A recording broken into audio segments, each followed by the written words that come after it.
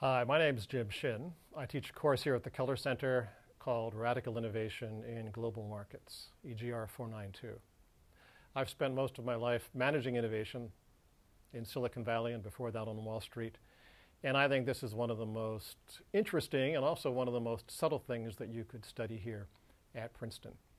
Let me take a few minutes and quickly point out the four things that you would learn if you take the course and what kind of students might be interested in investing their time in enrolling in the course. So basically four things. First, you'll learn where really big ideas come from. And as important as where they come from, you'll learn about how you test them, how you roll them out, and how you scale them up on a global scale.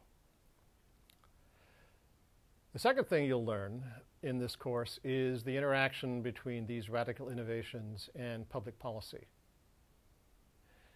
In many of our cases, the innovation, the bright idea at hand, was the solution to some big public policy problem like carbon, for example. But in others, the innovation like Skype, for example, or Stuxnet, another case that we do, caused a real headache for the governments in question.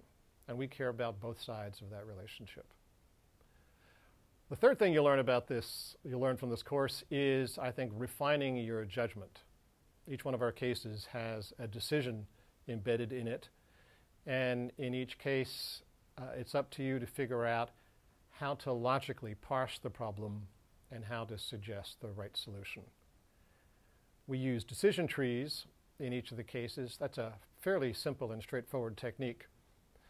If you're not familiar with it when we begin, I can assure you that by the end of the course, you'll be a whiz at it. Of course, the fourth thing you'll learn is being good at a case method. And if you go to medical school, business school, or law school, for sure, I think EGR 492 will give you a leg up.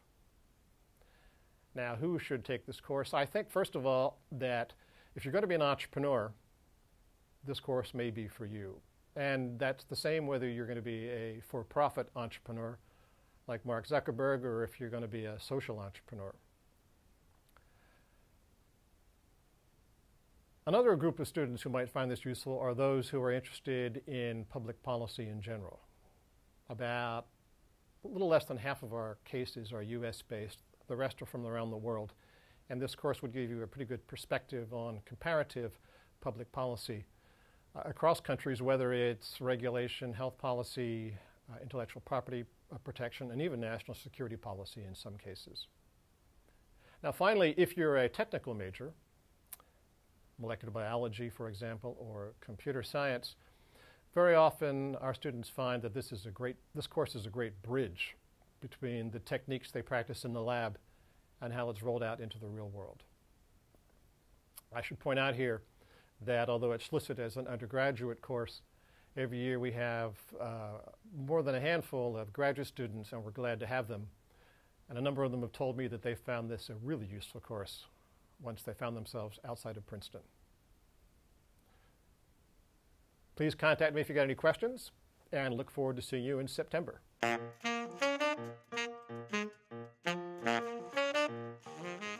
Princeton University's Keller Center, educating leaders for a technology-driven society.